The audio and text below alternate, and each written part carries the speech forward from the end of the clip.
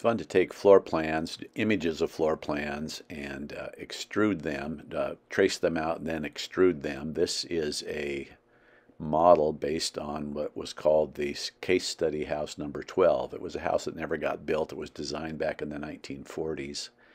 I would say this model is loosely based on that drawing, but having found a kind of a clunky floor plan online, I traced it out. I'll show you how I did that in a minute. These are just different parts of the house. I'm kind of just pulling them up out of the ground, the walls, the lattice work, the furniture, the cars in the driveway, and the roof. And this is a fairly faithful rendition of that case study house. Here's how I do a floor plan. You can find almost any old floor plan online, import it into Sketchup. This was a JPEG. Drag it to a certain size that you feel might be somewhat close, and then go somewhere on the plan to somewhere you know the dimension. For instance, a standard bathtub generally is 5 feet long, and so draw a couple lines on that bathtub and then use the tape measure tool in SketchUp to measure the distance between those two lines. And in this case, they came out, as I recall, 6'3", which is too big. So then you just click enter and type in 60 inches, which is 5 feet. It asks you, do you want to rescale? You say yes. And now that is scaled down to 5 feet. And now the distance between those two lines will be 5 feet.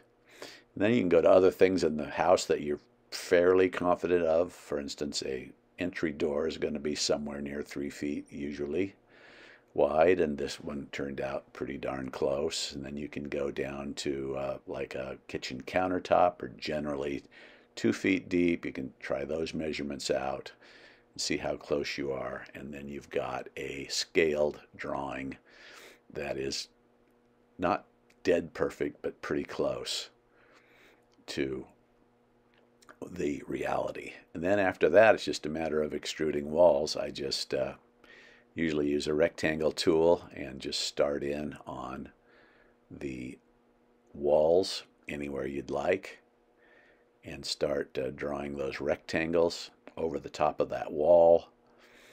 And once you've done that, you can extrude the wall.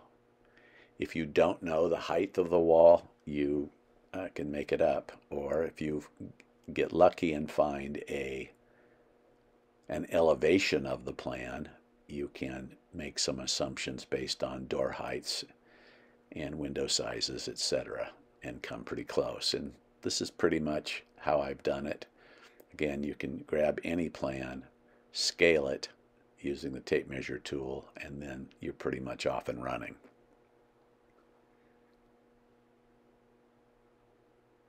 So this house, again, is based on what they called the case study house number 12. It was never built. It is fairly modern design when you think about that it was drawn in the 1940s. I'm trying to do a little bit of a walkthrough here to show you the exterior and the interior of the house. Again, I just sort of made most of these parts up as I went along. And here's just a kind of a scan through the interior of the house. All this stuff you can find online: beds, cars, furniture, etc. Place those in the model wherever you like, and it adds some realism. One thing I was doing with this, and I was trying to show on this video, is a new plugin in SketchUp called Diffusion, which they are calling an AI renderer.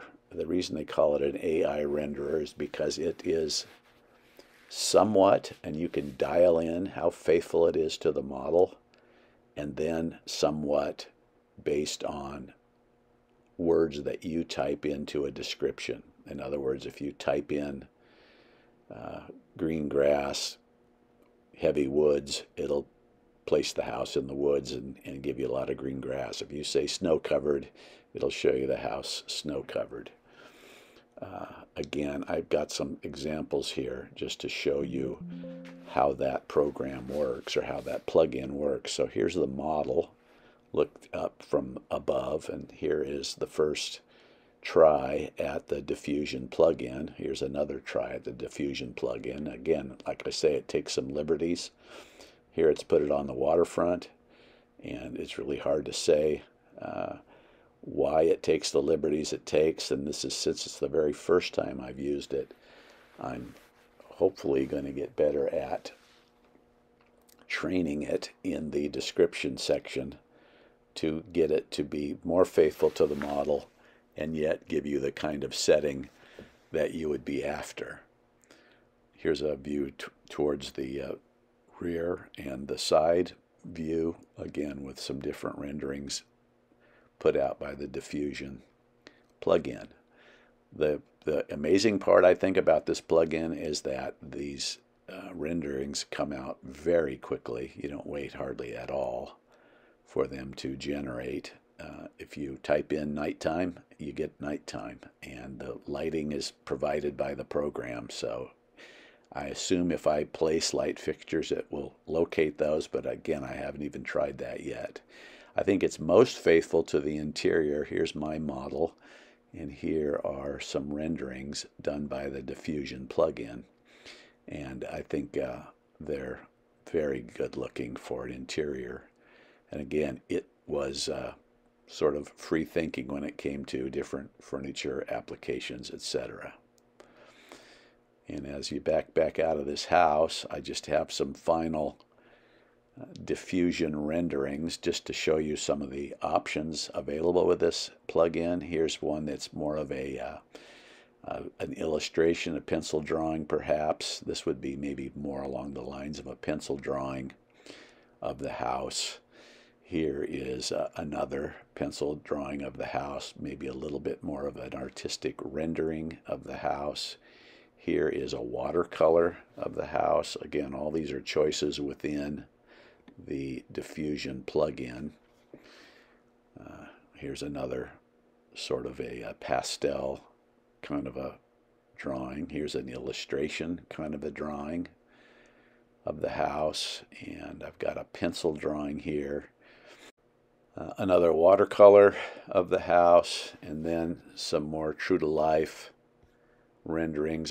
This final one I just said snow covered, and it gave me this, and this last one I think is the most realistic of what this house might have looked like snow covered. Hope you've enjoyed the video. If you have, please subscribe, and thanks for watching.